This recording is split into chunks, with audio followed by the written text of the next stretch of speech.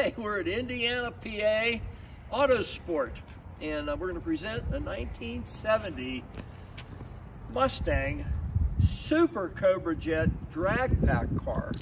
All documented, everything correct in every way, and all the paperwork to go with it. We're going to go around the car and show you everything we can on it. Obviously, it's 1970. It does have a shaker hood on it.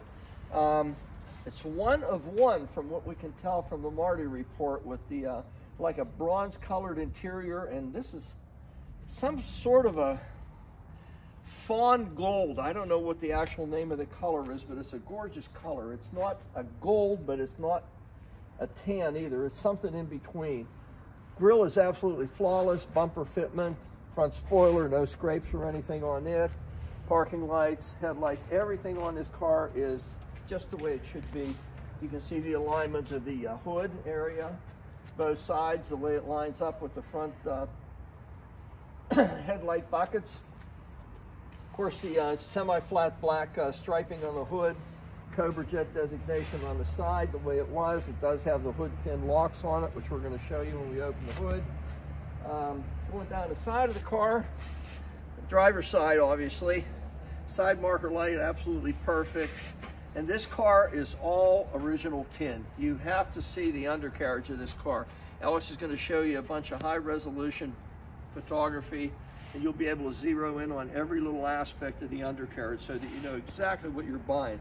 This is not a cheap car, and it is a correct car, and very rare find to have something like this. Correct wiper arms and blades on it. No marks on the windshield, no indication of the wipers ever being used. Trim around the window is just that little ding here. Maybe a stone hit that somewhere through its lifespan. But other than that, perfect. See the gap on the front of the door, matches the gap on the rear of the door. Your paneling along the bottom all lines up just like it should. Mach 1 designation on the bottom of the left front fender. BFG radials, all four corners obviously, and it has the Magnum 500 Kelsey Hayes wheels on it with the Mustang in the center just the way it was released. It does have the open wing windows on it. I'm just going to open this door real quick and show you. Usually we kind of wait till the other side, but I'm going to show you how correct this car is in every way. There's your designation for all your options and serial number there, serial number on the dash. The seats are the original interior and carpeting and everything in this car from what we can see. It does have a tilt steering wheel, has an 8-track player, complete instrumentation including a tachometer in this guy.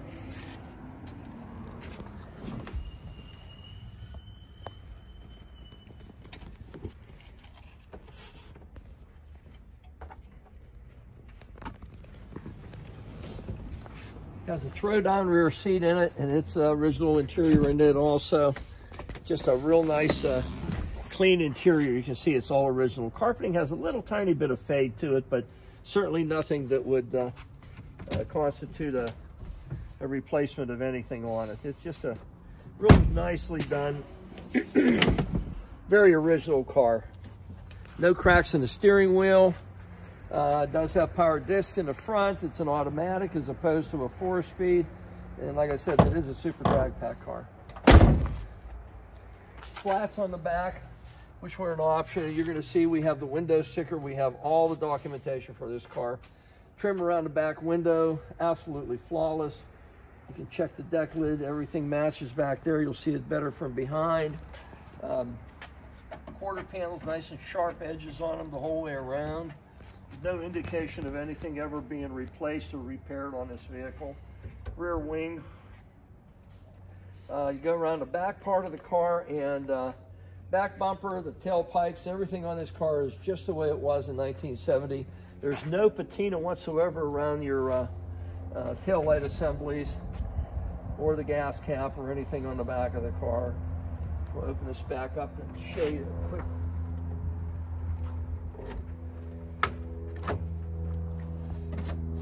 Original Firestone wide oval spare that belongs in the car.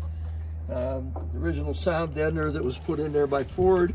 You can see there's the original gas tank, floor pans. None of this stuff has been perforated or replaced in any way. Not that we can see anyway. Everything on the car is just completely revamped and redone and freshened up. All rubbers are new in it. Everything lines up as it should. Again, you can see around the rear deck, everything lines up perfectly. Look at the edges. Look at everything, the way it lines up. Everything is just precise on the vehicle.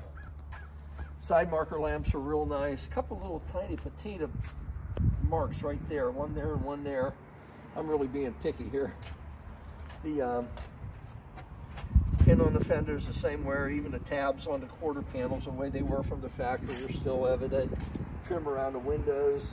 The roof looks, again, like a pond. It's just as glass smooth as could possibly be. And again, look how everything lines up on this and how the doors close. Window alignment. No marks on the glass anywhere.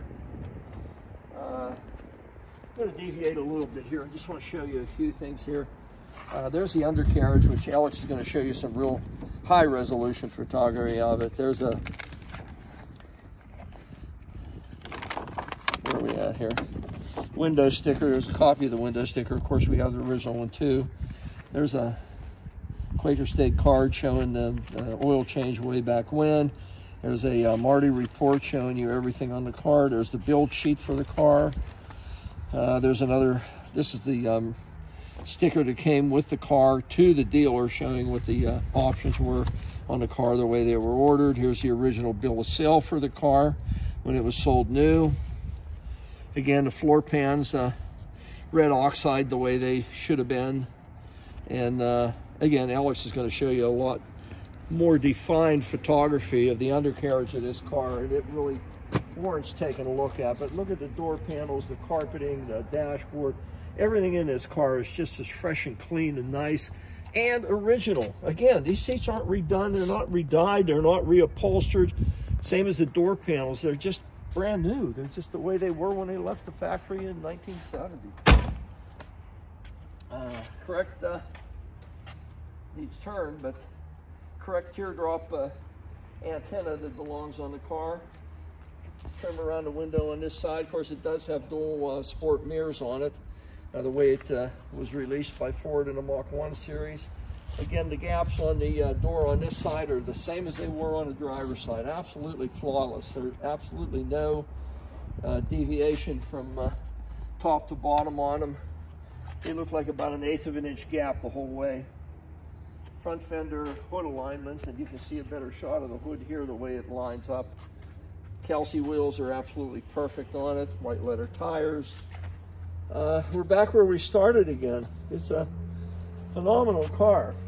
But here's the magic here.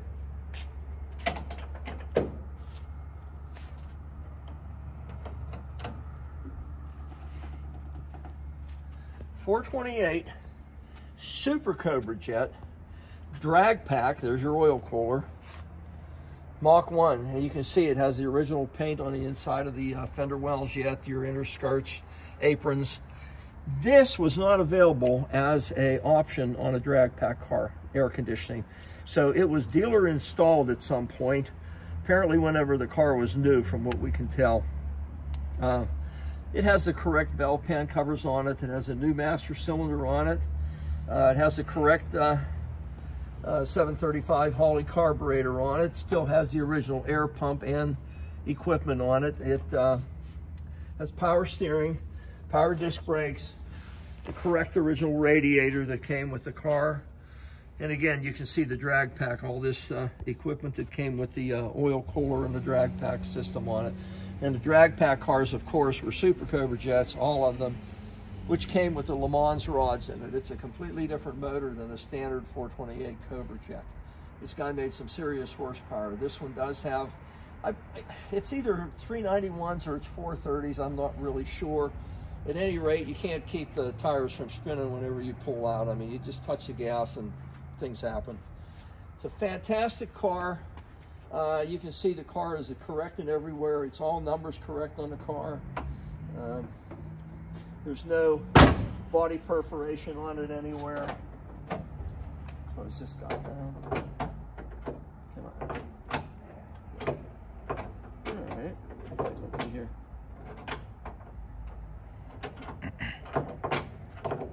Okay. Something ain't right. We'll figure it out later. But rare find. It's a very rare car to begin with. They just didn't make that many of them.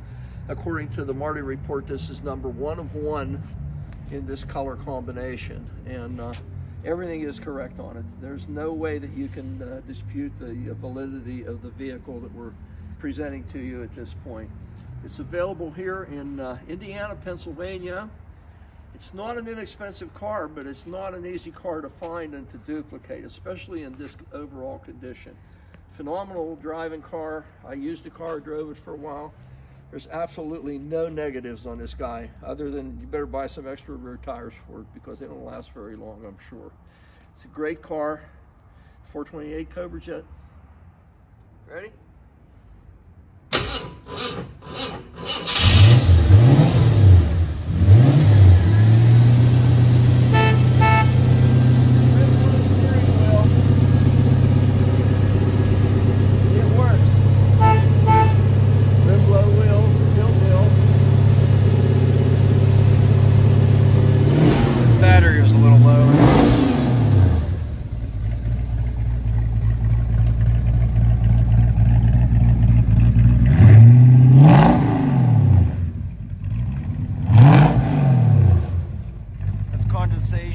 It's a little chilly out here today.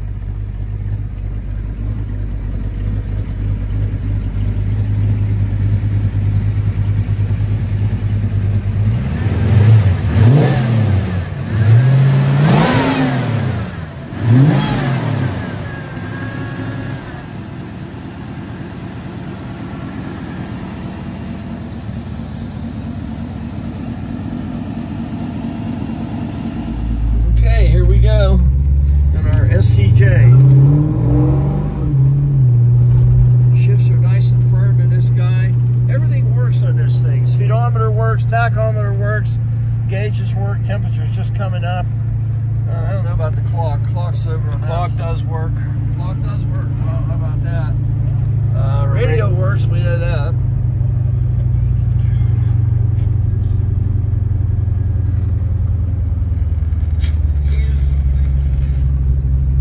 Does work. Tape deck works. Our blower motor works with the heat. We don't know if the air works. Here's a caught. Yeah, I know. The shifts are really nice and crisp in this car. Very nice and crisp. It's a great car. Goes down the road straight as an arrow. You don't have to have your hands on the wheel. Brakes are real nice and linear. I'll put the brakes on here, no hands. You can see the car stops, no hands on it. I'm still driving that. I got it turned on.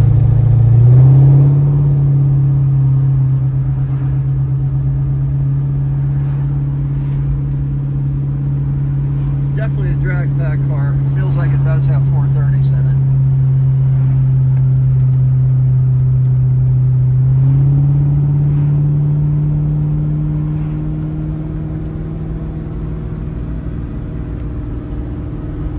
Very tight. Car handles and the steering is real nice and positive and crisp. Fantastic car. Things that you can't see. The sun visors are nice and clean and crisp the way they are. The headliner is original, doesn't need replaced. Just a really nice, a lot of originality in this guy.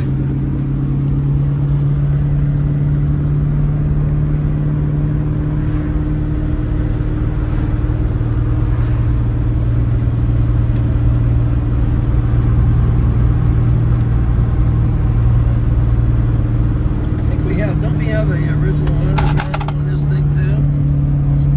There's more 8-track tapes in here. A bunch of 8-track stuff for the player, and it does work. You heard that. Needs cleaned a little bit, but it definitely works. Yeah, yeah. We need some Beach Boys tapes. We got Carlos Santana, but Beach Boys would be better. Be more appropriate here.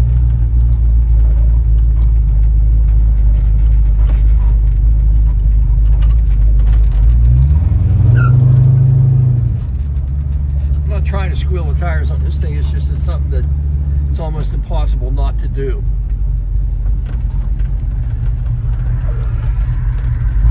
It just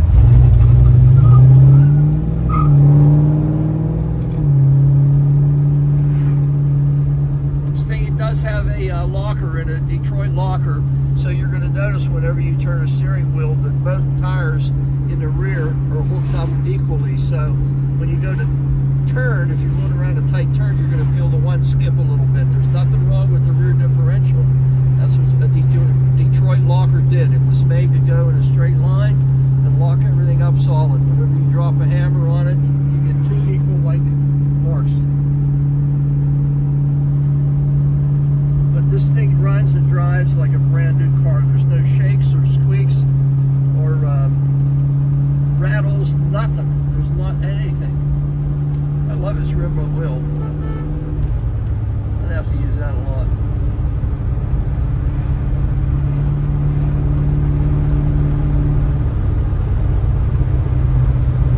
Yeah, this is a nice car. Anybody that buys this car is going to get themselves a very rare find. There's just not that many of these that were produced, and let alone in this color combination, which I happen to really like. I mean, I'm usually a red, black, and white guy, but this is a very attractive car in this color, and just the overall condition of this thing and the way it's been taken care of through the years.